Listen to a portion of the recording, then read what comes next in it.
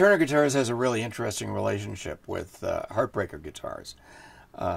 Brendan came to me, after several years of ordering custom instruments from us, and Brendan had about four of our guitars, Model 1s, Renaissances, and he said, "What would you think about my being a dealer for your instruments?"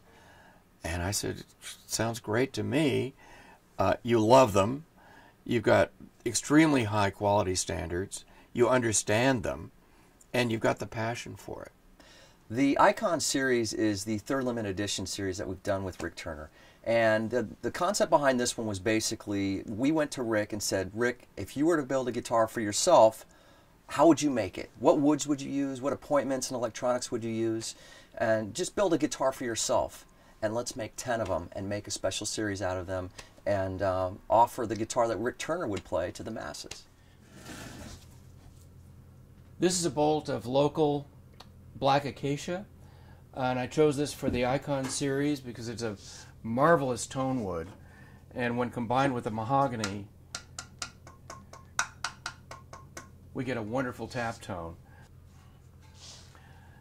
So these are the 10 bodies for the Icon series, all with the acacia tops, mahogany body core, and ready to go. We're ready to start neck fitting on these.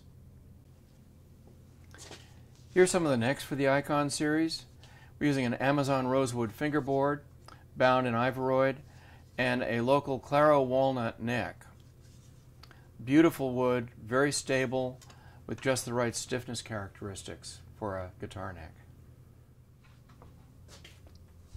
Body, neck, fingerboard, bit of hand fitting to do with the neck, and that's pretty much the way the guitar will go together. If you want to see the beauty of the grain, we wet it down. And that's pretty much how it's going to look under finish.